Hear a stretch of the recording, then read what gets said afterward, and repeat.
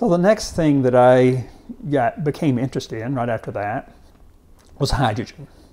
Of course, I have no physics or chemistry training, formal training that is. So I found it to be interesting.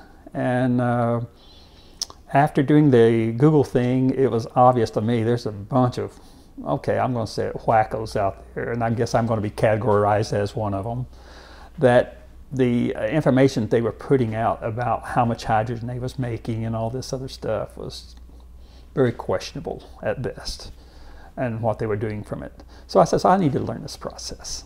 So I went off to make one, and I made good hydrogen. I learned the process, and I know how to expand it. I know the problems with it, and so on and so forth. My goal became, and this is why I'm working on what I'm working on today, my goal really is, I think that we can supplement between 80 and 90% of the diesel we use in tractors and Caterpillars and all this kind of stuff with hydrogen. And of course, hydrogen theoretically is free if you don't have to pay for the energy that makes it.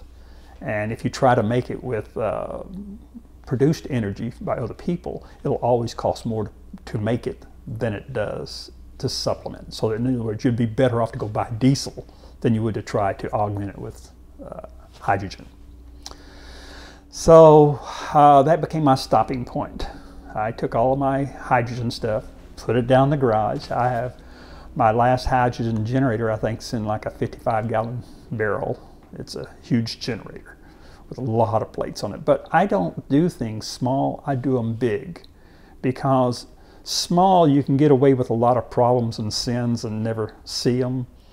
As an example, I wanted to grow some tomatoes. So instead of planting 10 plants, I planted 350 plants. And so when you start tending to 350 plants, you're going to learn about your problems. Mm-hmm. So that's the same thing with the windmill that I'm doing today. What happened in the hydrogen process, my goal still is today, supplement the diesel. So I call it e-diesel. And I would supplement that with hydrogen. Still my primary goal. I just got sidetracked to making a windmill.